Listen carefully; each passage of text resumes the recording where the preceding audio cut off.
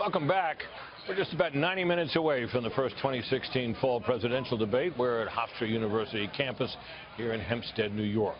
The political media have swarmed and they are ready for a bare-knuckle brawl. Tens of millions of people around the country are ready to tune in. Just before the debate, let's take a closer look at some of the polls that show why that Real Clear Politics average is so close. First, look at this. A new Bloomberg poll of likely voters, this is nationally, puts Donald Trump 2 points ahead of Clinton in a four-way race. The Quinnipiac University poll of likely voters has Clinton 1 point ahead in a four-way race. Thirdly, a new Monmouth poll, also of likely voters, has Clinton up 4 points in a four-way race. And finally, this new ABC News Washington Post poll has Clinton ahead 2 points in a four-way race. All of these polls are well within their margins of error, showing this race is essentially a toss-up. So for some thoughts on all this, let's turn to Scott Jennings, who did political analysis in the White House for President George W. Bush. Well, Scott, as you look at those four polls in particular in the race overall, what strikes you? Well, what strikes me tonight is that it is a jump ball heading into the first debate. A lot of movement in these polling numbers tonight is statistical noise because it's inside of a margin of error. However, unmistakably, Donald Trump has moved this thing down to a tie going into the first debate. So it's a huge opportunity for him tonight to try to get over the hump. He's never really gotten over the hump. He's got it to a tie, but to get over the hump, he needs a presidential moment tonight in this debate and to look presidential, and so that's what he's looking to do. For Clinton, she's trying to arrest Donald Trump's momentum right now.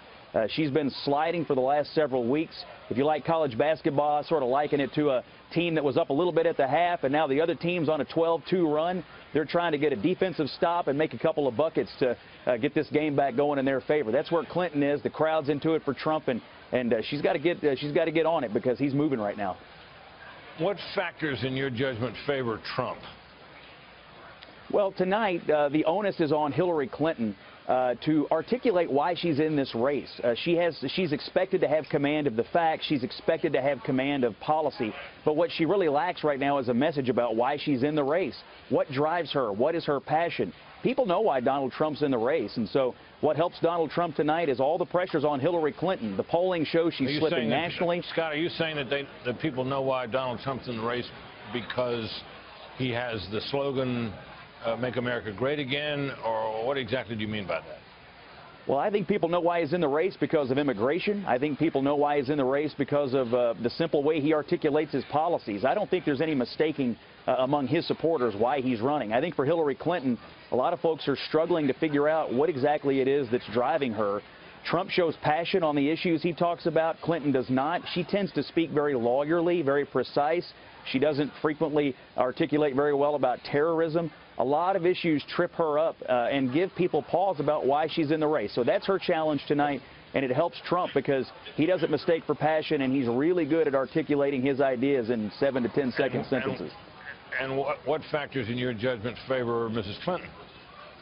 Well, what favors Hillary tonight is there's probably not a policy question you could think of she's not been asked before. So she's going to be able to handle the most complicated topics that the moderator can think of. And so for her, she's going to try to use that to trip up Donald Trump. Trump could be stumped if Hillary Clinton plays it right and the moderator asks a question about something that's, relatively complicated or that you would have a better handle of had you held political office before the way Hillary Clinton has. So her strength tonight, knowledge of policy, the challenge, how do you use it to stump Trump?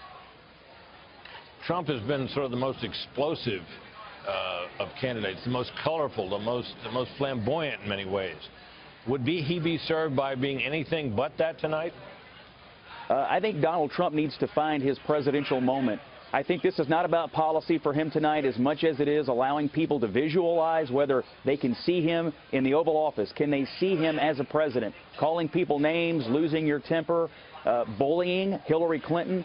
That's not a good look for Donald Trump tonight. I suspect Hillary Clinton will try to bait him into that and try to get back to her message on temperament. He needs to not take the bait. He needs to look presidential, look the part. That's his challenge this evening. Scott, thanks very much.